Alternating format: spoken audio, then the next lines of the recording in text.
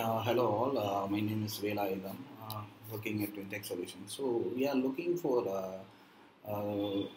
actually we are going to look at router hacking. So in router hacking we have Netgear routers which is suffering from authentication bypass over here. So it's found by author Mr. Daniel Hask. So we'll be looking into it.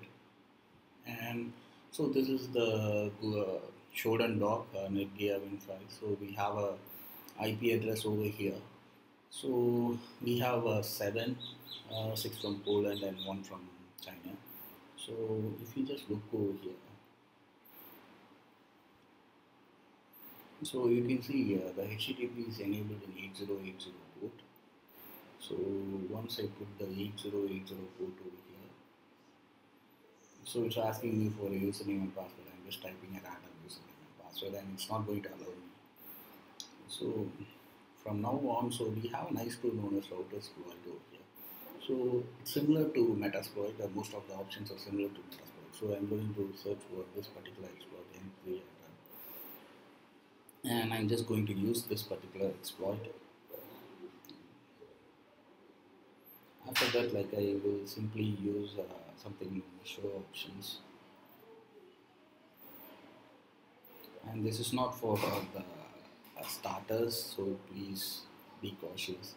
So here I'm going to set the target, the IP address which I have over here, and then since the port is running in 8080, so I'm going to set the port to be 8080, and then same exploit which we usually do, and since SSL is not enabled, I'm not going to change it to true. And now it says the target is vulnerable and it's asking us to visit this particular same port. So I'm going to just refresh it. So here I'll be able to now it won't be asking me for the username and password. So we have successfully bypassed the HTTP authentication over here. So my internet is very slow, guys, so kindly I apologize for it since I'm not in Chennai, I'm just in out of station. So this is a very nice tool, and these are certain techniques I want some of my students to learn, so I'm publishing this. And once I click on wireless network, it's going to show me all the username and password, etc. It's too slow. Let me see if I can change the language over here.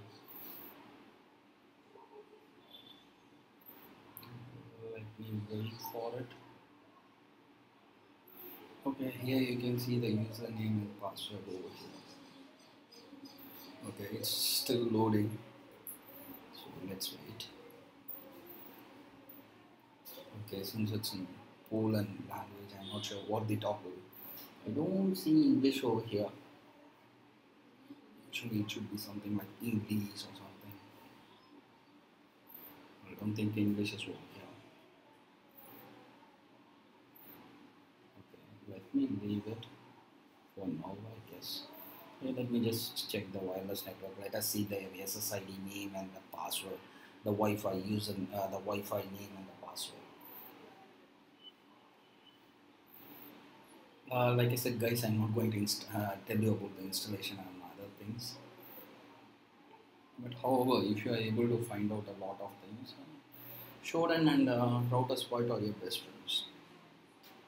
This is the password, the SSID boot or something like that. Okay, guys, thank you. Have a wonderful time. Hope you all learn something from me today. Thank you very much.